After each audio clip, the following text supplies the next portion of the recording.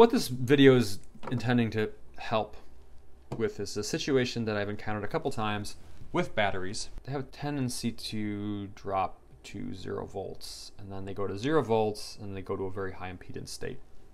And then they don't want to charge anymore. Every charger I put them into blinks, warns, tells me that there's either no battery there or the battery has a problem.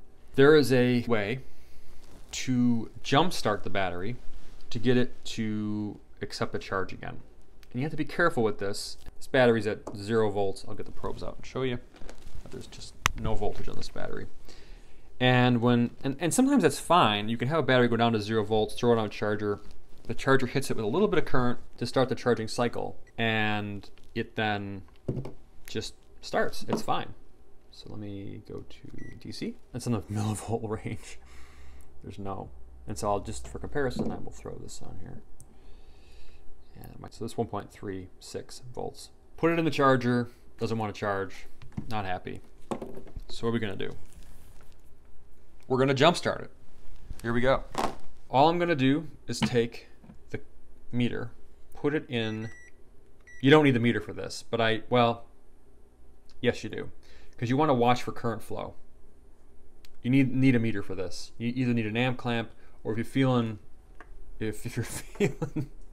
lucky, you probably can get away with your meter on an amp scale as a high current measurement, at least 10 amps. And what I'm going to do is put on the 20 amp scale, just put it around this cable. The reason why I can put it around this cable, because even though this cable has 4 strands in it, is that I'm using the shell. I'm using the grounded shell to pass current. So there's only one conductor. So I have the loop going in one direction.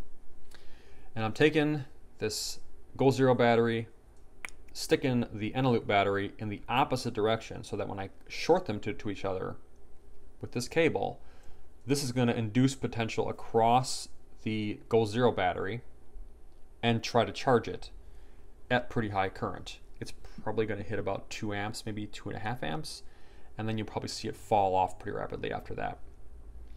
If the battery starts to get hot in your hand, immediately discontinue this. And it shouldn't take more than maybe 5 seconds. Initially, you may not see any current flow. Here we go. Hit it. 6 amps.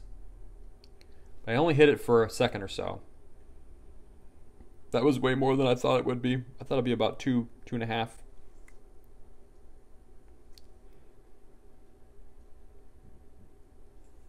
One more. Okay. So let's take a look real quick at this. See what our charge is at.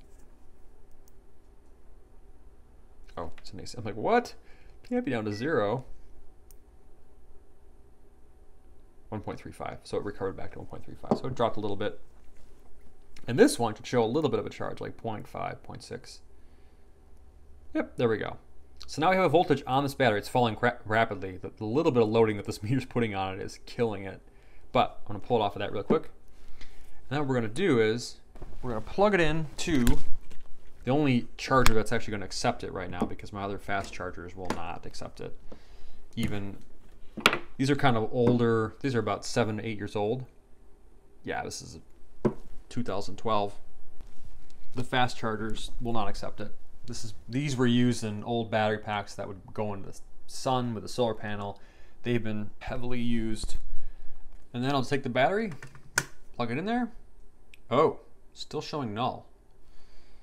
Wow, that voltage fell off pretty quick then. So let's hit it again. I'm gonna 0 it. Yeah, that's a lot of amps. 4 amps. That's fine. That should be plenty. And then we get this back into view. We'll plug it in. There we go, 0.55. It's falling fast. No. These batteries are really...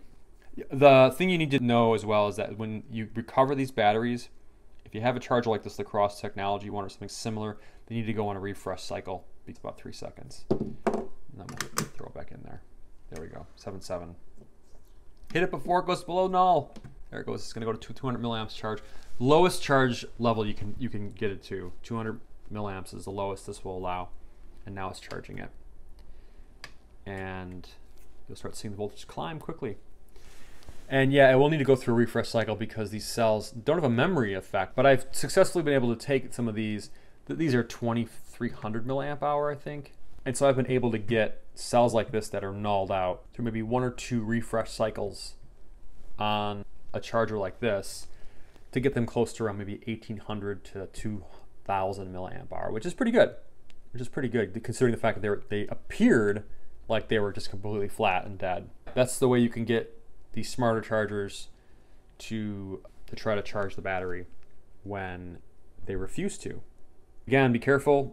Don't hold it in short for too long, because then you put a lot of strain on the good battery, and these can handle maybe about, I think this discharge rate curve maxes out at around 4 amps.